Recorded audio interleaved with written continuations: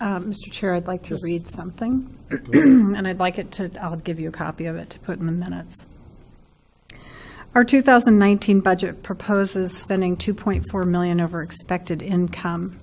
Raising the mill levy will not fix this. It's a matter of spending more than we take in, and we need to learn to live within our means, and this overspending is unsustainable.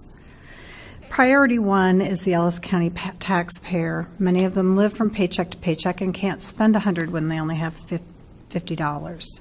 For the past few years, we've moved money from capital accounts and using it to pay for day-to-day operations, hoping that someday in the future, additional tax revenues would rebound or appear.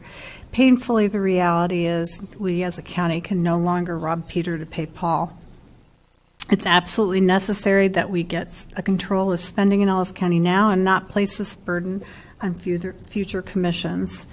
Each and every elected official and department head needs to change how they operate. Now, I know that department heads have started working on this, but it was also made abundantly clear that this is not a popular idea with elected officials or employees. We were elected by the taxpayers of Ellis County to make hard decisions when it comes to spending, and that's what we need to do now and in the future.